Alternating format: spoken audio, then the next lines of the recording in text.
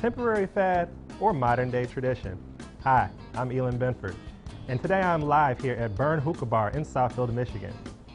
What we're going to do for you today is we're going to give you behind-the-scenes access on what makes this product such a huge phenomenon. We're going to have live interviews with people who are regular hookah smokers, and they're going to let you know what it is they love about this product so much. Stay tuned. We have a lot more to show you.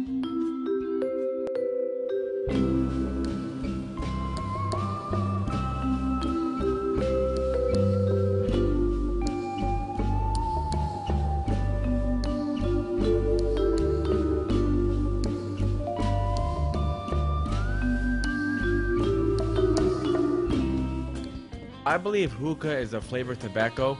Doesn't hold any nicotine or any chemicals of that sort.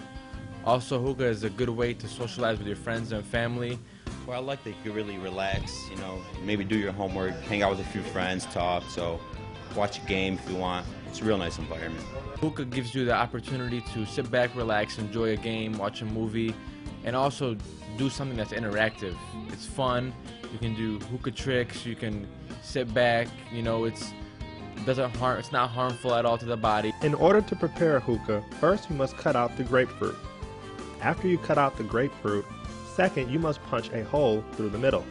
The third thing you must do is you must put 2 toothpicks in that act as a filter to prevent the tobacco from falling down the stem. Fourth, select the flavored tobacco and compress it all together so that you can get the best quality hookah and the most efficient experience.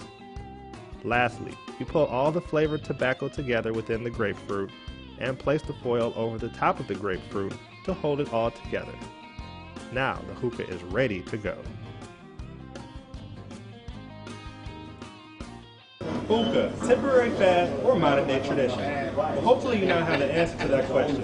I want to thank our guests for sharing with us today what it is they love about this product so much. And we look forward to seeing you at a local hookah bar in the near future.